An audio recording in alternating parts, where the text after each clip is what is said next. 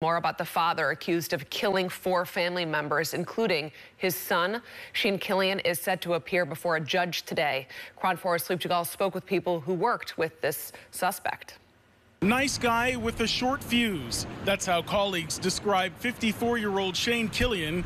Here's a photo taken of him the morning he shot 5 members of his family in Alameda, killing 4 of them in his own home.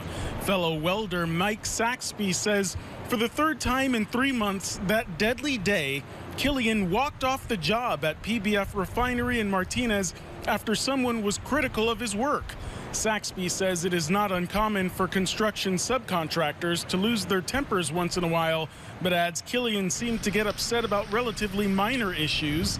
Several colleagues also say Killian talked about his family on the job, loved his children, but had a strained relationship with his father-in-law, one of the murder victims.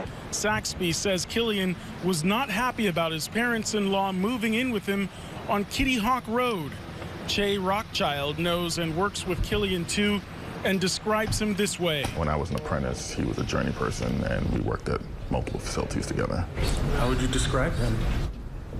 Pretty level most of the time, feisty occasionally, but pretty level. Always laughing, joking, seemed pretty cheerful most of the time. Do you ever talk about his family? His kids all the time. Did he love them? Seemed to, yes.